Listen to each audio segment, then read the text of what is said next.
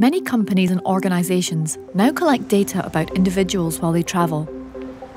This data about journeys can be used to improve existing services and create completely new ones.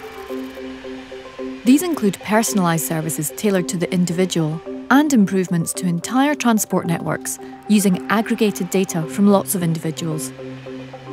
A lot of this data is about people, or can be used to identify people when combined with other information.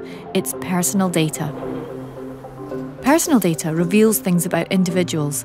Data about the journey an individual takes may reveal where they live, work, shop, eat and play. It may also reveal things about others, such as where family members live or friends meet. At the moment, many organisations and businesses are collecting some data about these journeys. If we want to encourage innovation and realise all the potential benefits from data, more organisations will need access to it. However, this can only be done if the legal and ethical challenges of collecting and using this personal data can be overcome.